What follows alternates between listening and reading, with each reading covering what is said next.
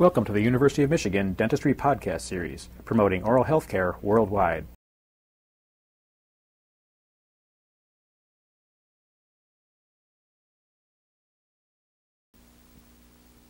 We're going to prepare a 3-unit anterior bridge this afternoon, utilizing the maxillary right cuspid and the maxillary right central incisor. This patient had large diastema between the two central incisors, and so through orthodontics, the two central incisors were realigned. This is a procedure that we use very often in aesthetic anterior bridge work. We realign teeth to better draw of abutments, or realign teeth so that we can minimize the display of gold or give us some advantage in pontic placement. Both this patient and his brother have congenitally missing lateral incisors, and as a result the two central incisors have spread apart and there is an uneven spacing between these teeth.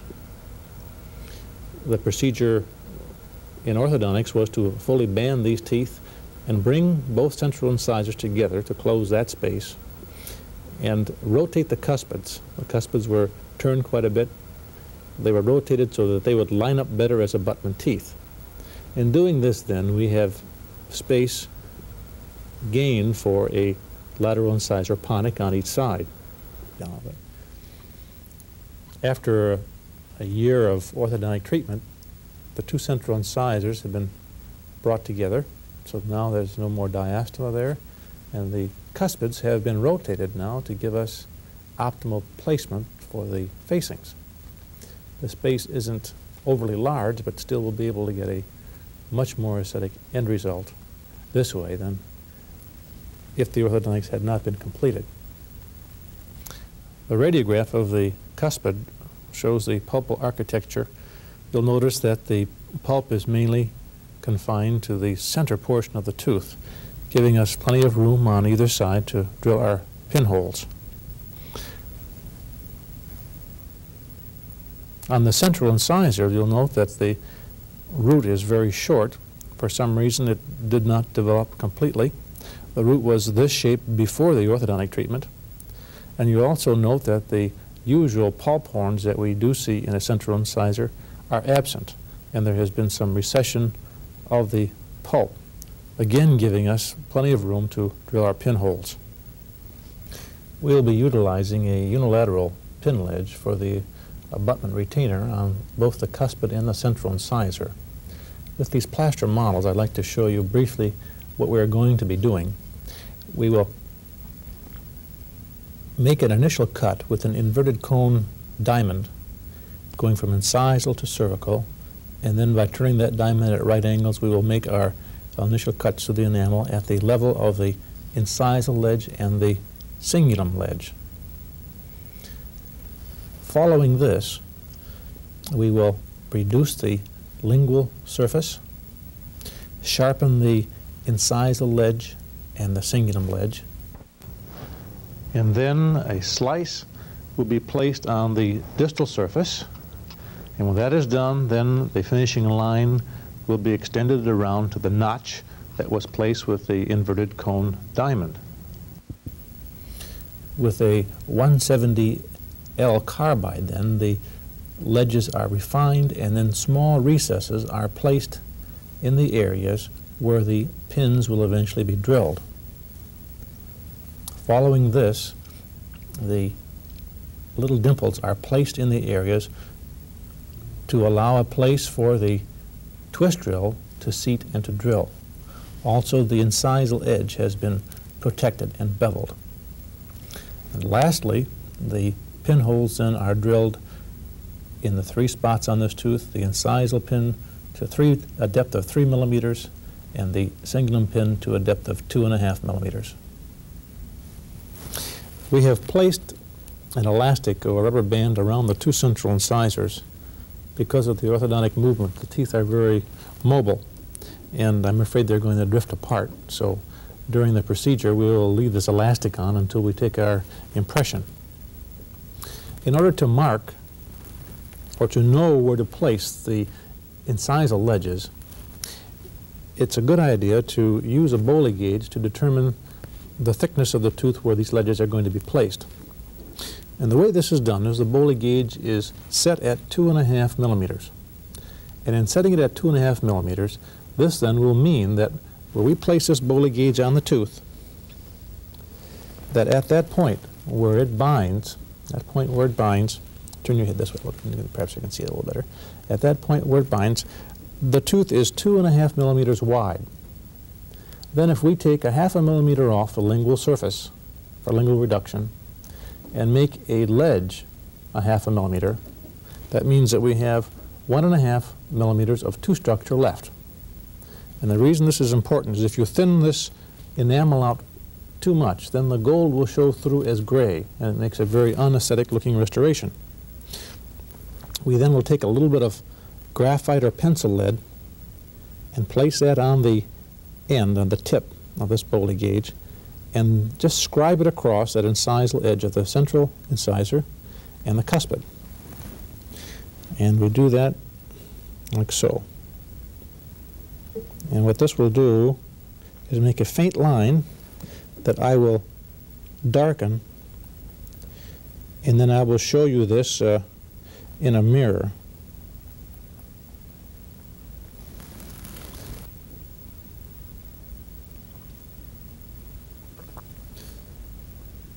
With the pencil, I've darkened the lines that were scribed on the lingual surface, and you can see the level of the incisal ledge. I've also then marked the level of the cingulum ledge and the extent of the mesial finishing line. We'll be running a inverted cone diamond then up this mesial surface. On the cuspid, we've also darkened that line and made a mark on the distal surface and then area for the cingulum ledge.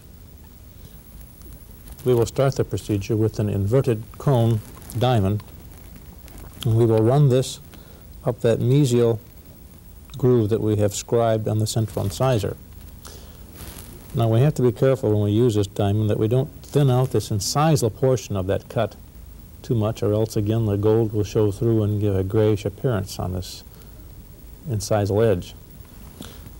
Also, this cut will be deeper than the rest of the lingual reduction in the preparation of this tooth. The purpose being to give us a ridge of thicker metal to give us some strength to the casting.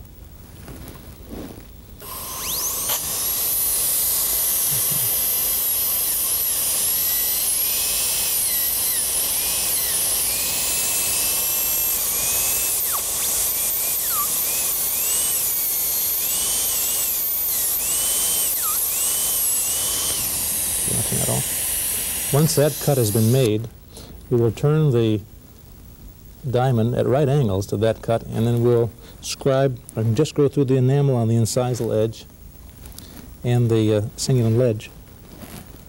Okay, can you see that?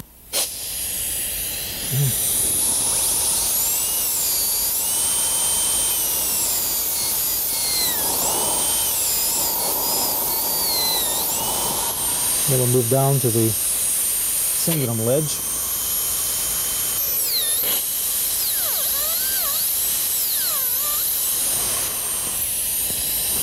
This diamond can also be used to roughly reduce the rest of the lingual surface. However, we're going to be using a torpedo-shaped diamond for this purpose also a little bit later. Now, just clean this mirror off. Do the same thing. Now we're going to do the same thing to the cuspid. Now, does that show? Can you see that? Turn it over this way just a little bit. Okay. Pick that up. Okay.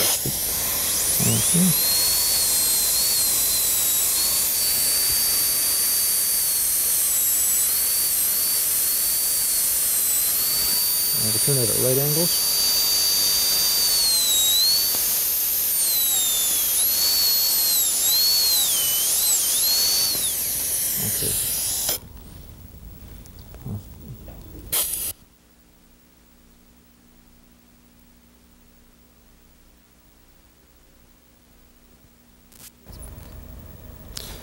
to establish a proper finishing line on the medial of the cuspid and distal of the central incisor, we will put the patient's temporary partial back in his mouth.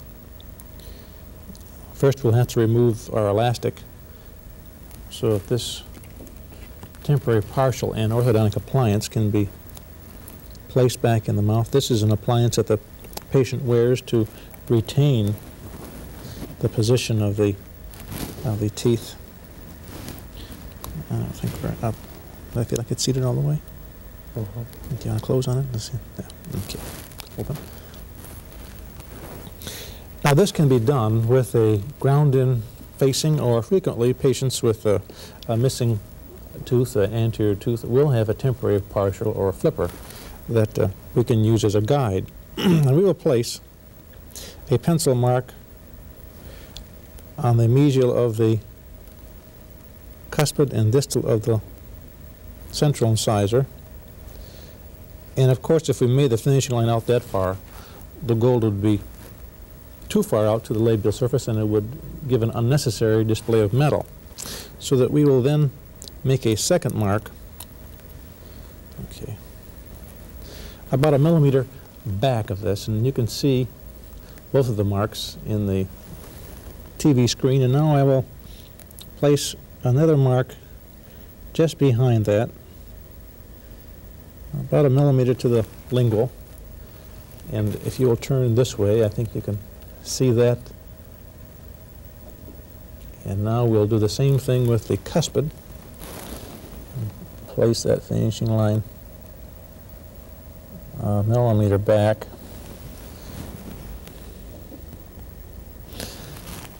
And then we'll try to erase the first line. With a large eraser like this, it's a little difficult to do, but you can see how mobile this central incisor is. And we'll place the temporary partial back in to see if those lines are going to be hidden when the facing is put in. We have just a little bit of the pencil mark showing at the cervical, but we'll modify our finishing line so that won't show. Now the purpose here is to get the gold lingual enough so it doesn't give an unnecessary display of metal, but yet bring it out far enough so the patient can clean this gold margin with his toothbrush. Okay. The next step then is to take our, turn over this way just a bit, .699-9 long diamond, and prepare the slice and blend that slice into the lingual of the tooth, and then end that in the groove that we have placed on the lingual with our inverted cone diamond. Okay, Martha, now open just as large as you can. Open now.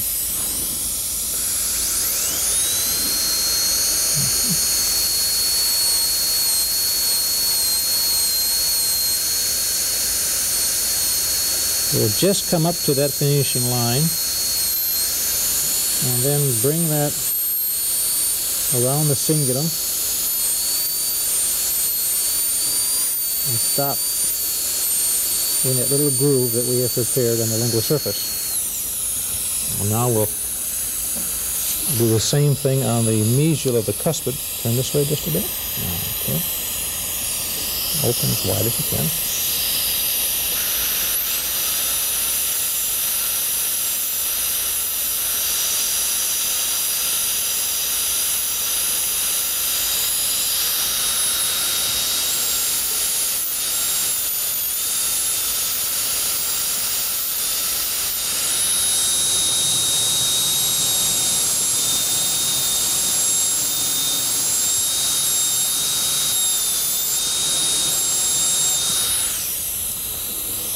With this diamond, the finishing line on the lingual surface is carried just into the gingival crevice.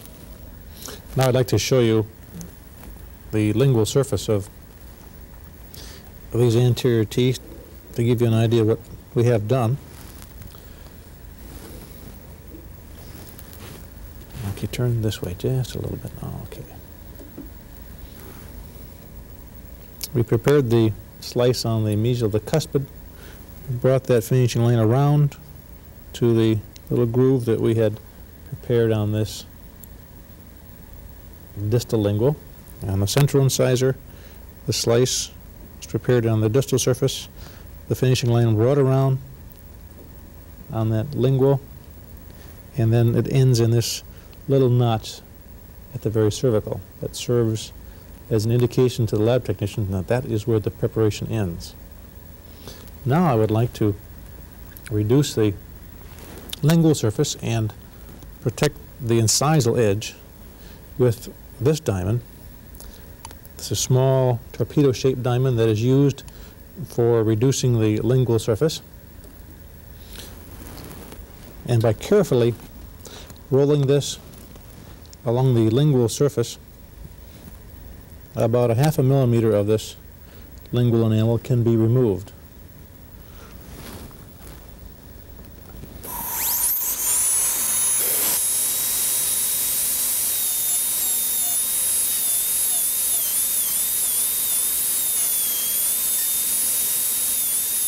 You have to take care that you don't reduce this too much.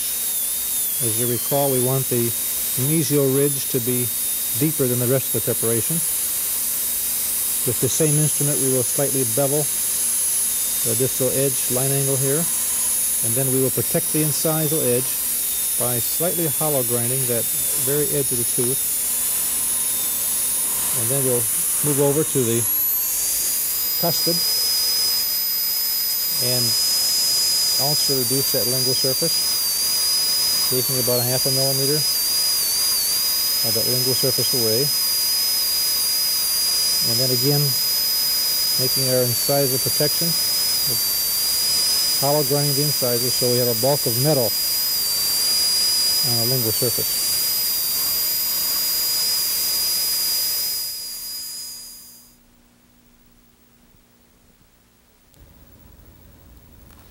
We've reduced the lingual surface in of the central incisor and the cuspid. About 1/2 millimeter of enamel has been taken off. We also have protected that incisal edge. You can see, can you close just a bit? All the way down. It's a good idea to check the clearance. We should have 2 thicknesses of 28 gauge green wax as clearance on the lingual surface. Open just a bit now. Now also on these incisal edges, you can see the type of bevel that we've placed on this. That the gold will be on the lingual surface, and we have not brought the finishing line out to the labial, but we've hollow ground this incisal edge so that there will be a bulk of gold to protect the thin, delicate incisal enamel, and yet you won't have a display of a lot of metal when you look at it directly from the patient from front on. Now we're going to take a 170L carbide and refine our ledges slightly and place some recesses where we're going to drill our pin holes. Open just here, that's it. I need some air on this too, Michael.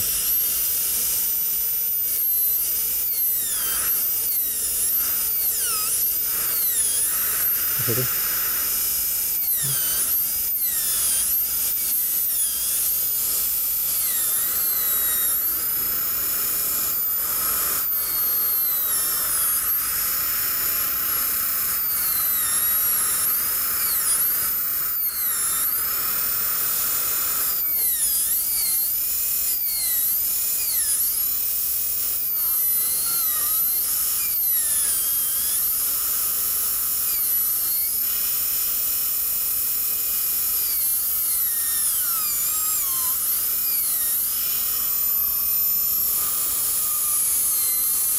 These recesses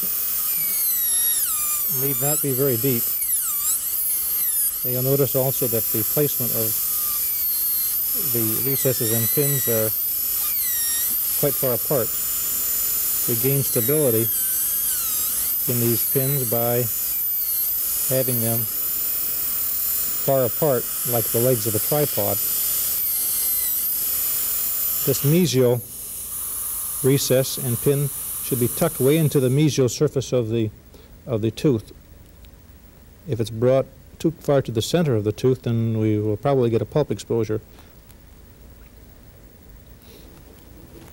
Now we're going to change carbide tips, and we're going to place a half-round carbide on this to make little dimples where we're going to drill the pin holes. Now we're going to place the dimples in the little recesses that we've placed on the lingual of these anterior teeth. This happens to be a number 1 round burr. You can use either a half or a number 1 carbide. And the purpose of this is just to make a seat for the twist drill when we do drill with the twist drill.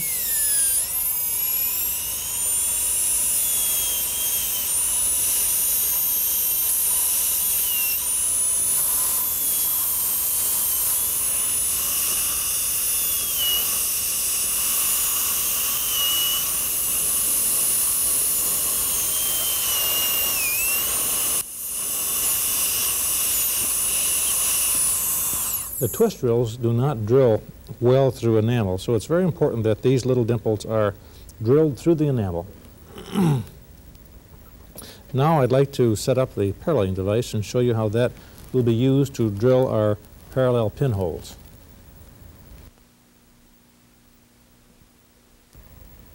There are many ways of paralleling these pinholes for this anterior bridge.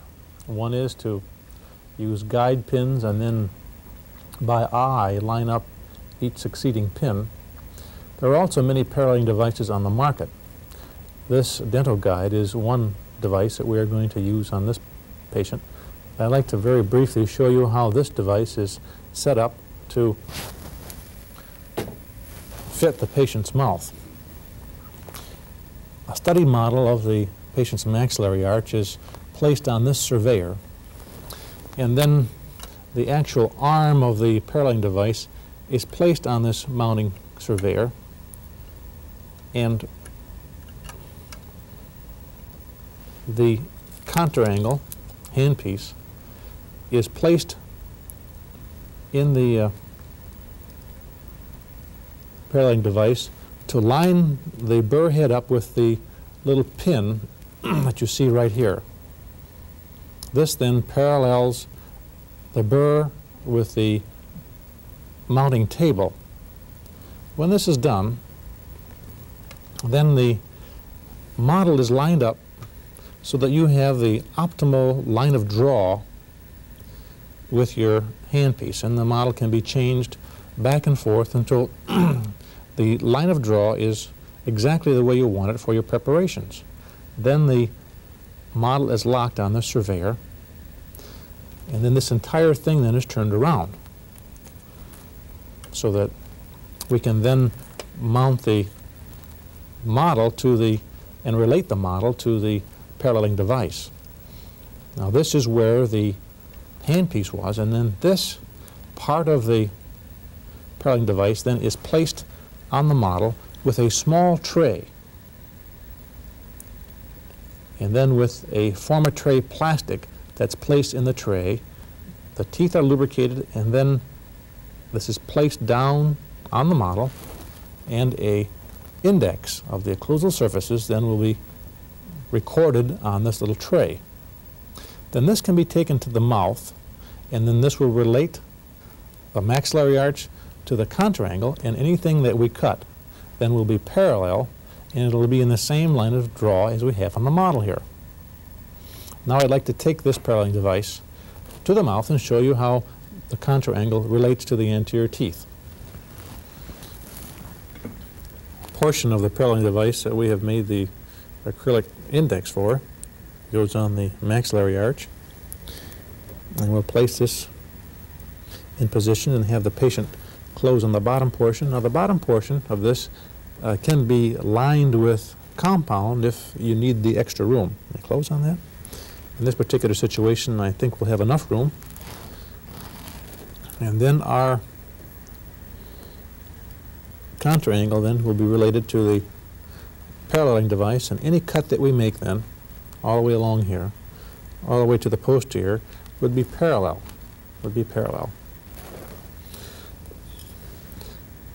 Now, we have to make sure that we're turning this twist drill in the proper direction, and once we start drilling with the twist drill, we don't stop in the tooth. We go to the depth and then pull it out, but we'll never stop a rotating twist drill in the tooth. We'll start with this distal incisal pin. Once we start rotating the twist drill, we should never stop it in the tooth, but always bring it back out again. And we'll move to the mesial, bring the drill in and out, and then the cingulum pin,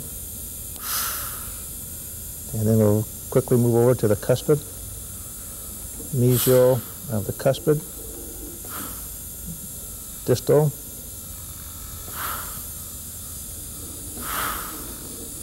and then the cingulum pin,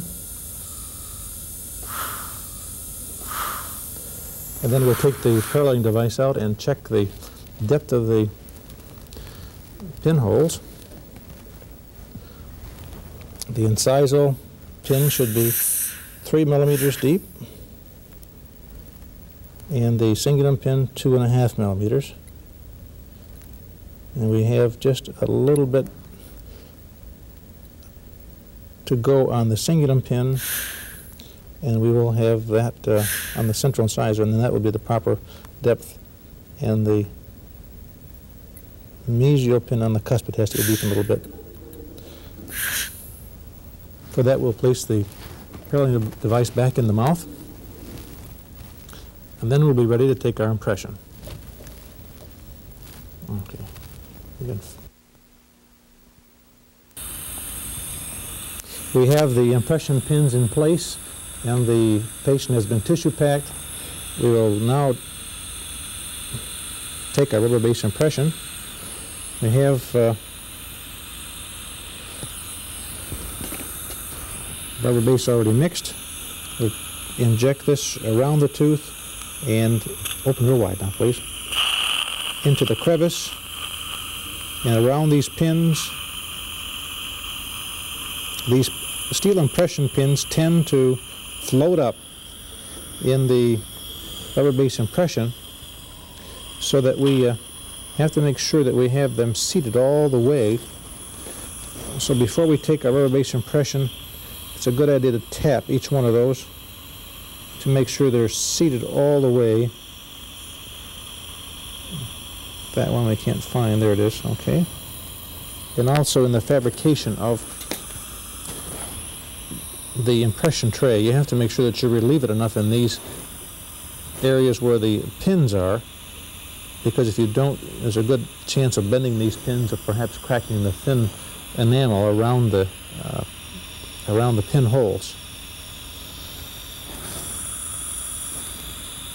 Now we'll remove the cotton rolls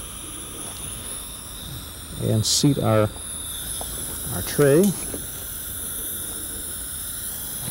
Okay.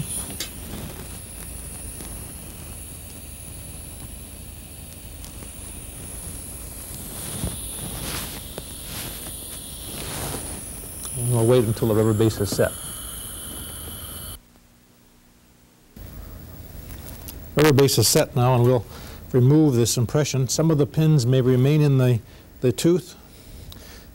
On deep pins, this very often happens, so we have to check very carefully, and a couple of them did.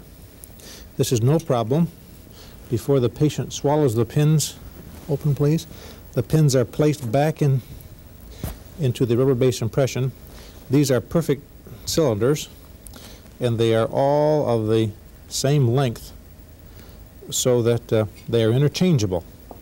And so if the pin does stay in the tooth, we simply remove it and place it back into the impression.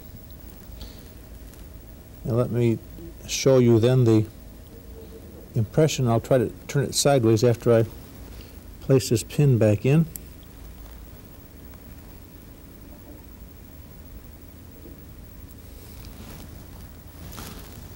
if you can get a close-up of that. You can see we have the 3 pins that are parallel to each other and the 3 pins in the other preparation that are parallel to each other, and we do have a good impression of the cervical finishing line all the way around. Now this impression will be silver plated, and all we have to do now is temporize these teeth. The bite is such that there is no occlusion on these anterior teeth, and we will be able to hand articulate the models. All we'll have to do now is take a shade and temporize the anterior teeth. We'll place cotton rolls back in the mouth, and then we have Williams plastic pins that we have placed in a little bit of utility wax, and these will be placed in the pinholes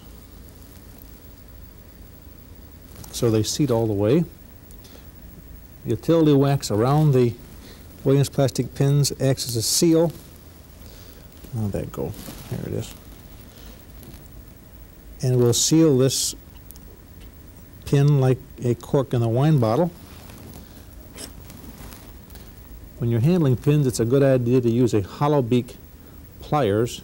These pliers tend to hold the pins a little bit better than just a regular plain cotton forceps.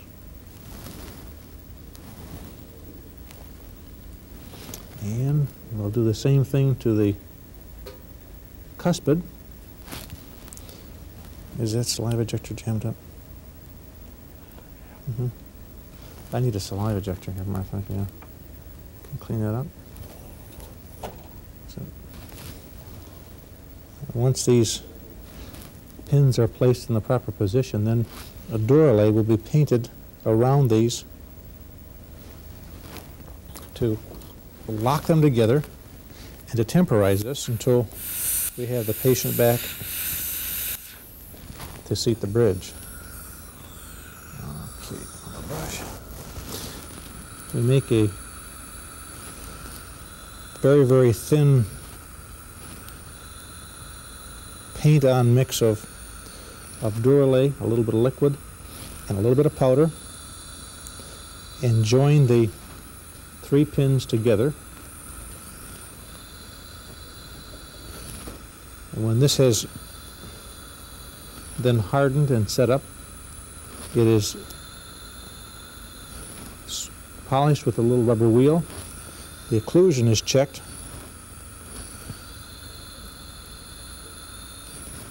We make sure that the incisal edge is protected, and we'll bring this duralay right to the very edge of the tooth to protect this delicate incisal edge while we're fabricating the bridge.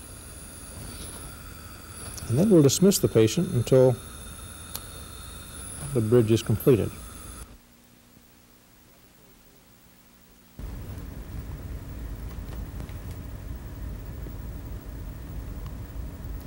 You can see the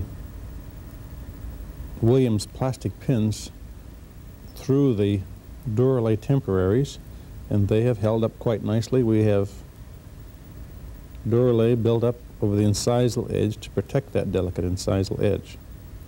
Now, these temporary crowns will be removed using a 26 spoon, and you place the 26 spoon at the very cervical and tug, and they usually come out in one piece, and if the pin does break off, as one of them did, we can very easily take it out with the spiral and tulo. The cuspid's coming out a little bit easier.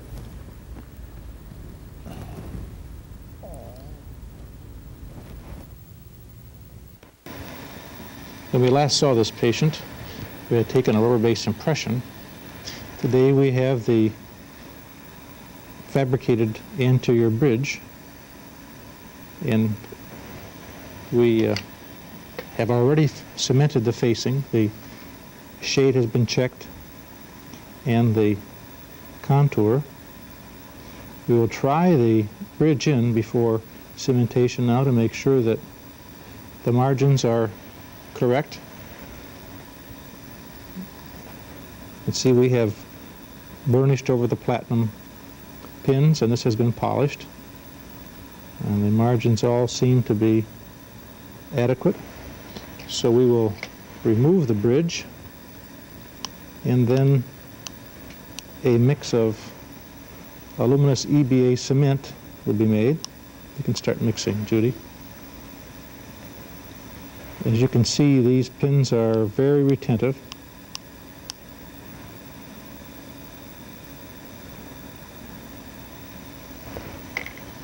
It's important that the pinholes are completely dry, so we will take some paper points and make sure that we have these pinholes dried sufficiently.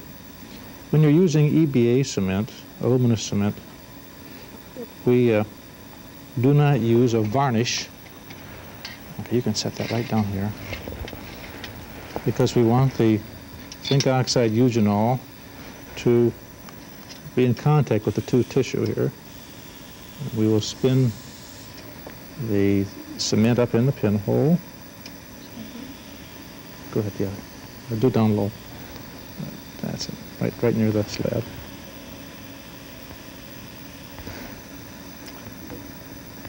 And by using a spiral and tulo, open real wide, spinning the cement down the spiral, you'll get cement up in the pinholes. Be careful you turn the spiral in the proper direction, or else the cement will be coming out of the pinhole rather than down into the pinhole.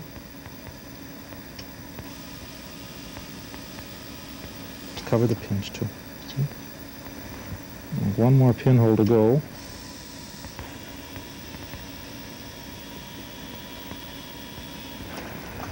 Okay. Now we simply seat the bridge with a little bit of pressure and use an orangewood stick. Okay. Now, come close, please. Now this zinc oxide eugenol cement rather quickly in the mouth, faster than the zinc phosphate cements. Give you a little bit of working time. The zinc oxide eugenols will not set up very quickly on the slab, but once they have moisture and warmth, they will, and cotton roll please, they will set up very rapidly. Okay, close again. Okay. I need to, you're getting saliva there. Okay. Okay, close. Close again. Okay, close. Now let's just close real tight. Open. That's it. Just keep your teeth together. Now we'll use a Tano #1 plastic instrument. And this can be used as a burnisher. And open just a bit now. The surfaces of the gold that are exposed can be burnished with this Tarno instrument or a 5S burnisher. Now once the surfaces that are visible, readily accessible, are burnished, then this bridge, under pressure, close please, is allowed to set for a period of 10 minutes. When the cement has sufficiently hardened, it's important to remove the cement from around the bridge, especially under the soft tissue and under the pontic. It's a good idea to take a dental floss with a bridge threader and thread underneath the pontic area, and also instruct the patient on how to thread dental floss under this pontic area to make sure that they can maintain the cleanliness under that area. You'll notice that when we look at this bridge from straight on, tip your head down a little bit, that the way we have prepared our incisal protection, that the display of gold is minimal on that incisal edge. And when we're talking to this patient in a conversational position, that this gold doesn't show at all. And yet, when we look at the incisal edge, you'll see that there is sufficient gold protecting the incisal edge. It's a good idea to recall this patient then in about a week to check the oral hygiene and to recheck the occlusion and see how they're getting along with the bridge. You've been listening to a presentation from the University of Michigan School of Dentistry, which is dedicated to supporting open learning and open educational resources. This recording is licensed under the Creative Commons. It may be reused and redistributed for nonprofit use. Please attribute materials to the University of Michigan School of Dentistry and redistribute under this same license. For more information on how this and other University of Michigan School of Dentistry recordings may be used, visit www.dent.umich.edu/license.